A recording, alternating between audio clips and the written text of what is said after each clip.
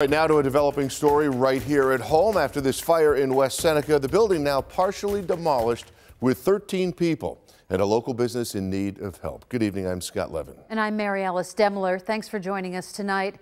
2 on Your Side's Rob Hackford was there, and he has more for us.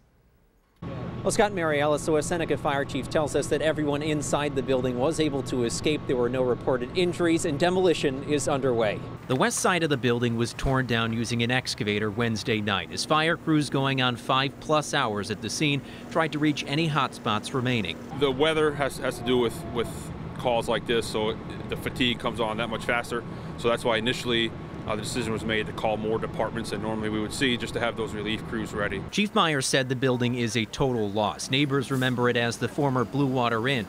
But Paul Sawitz, who said his parents built the original structure back in 1950, recalled it being his family's home and grocery store.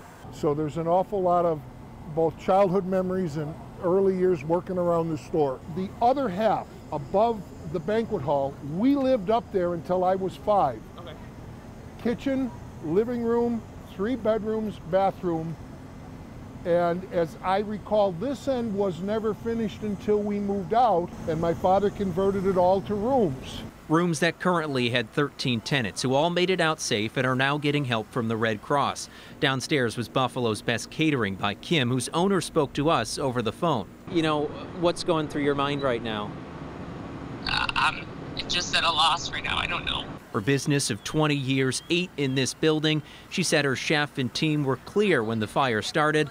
They're now looking ahead. We obviously want to get back up and running, and we had to cancel all of our orders at least through the weekend until we can try to figure out where we're going to be able to cook and get orders out and take care of our clients and want to keep our staff on. Well, the investigation into the cause of this fire will be handed over to the Erie County Fire Investigators and West Seneca Police. We also hope to hear more about the future of Buffalo Best Catering by Kim as we continue to follow this story over the next couple days.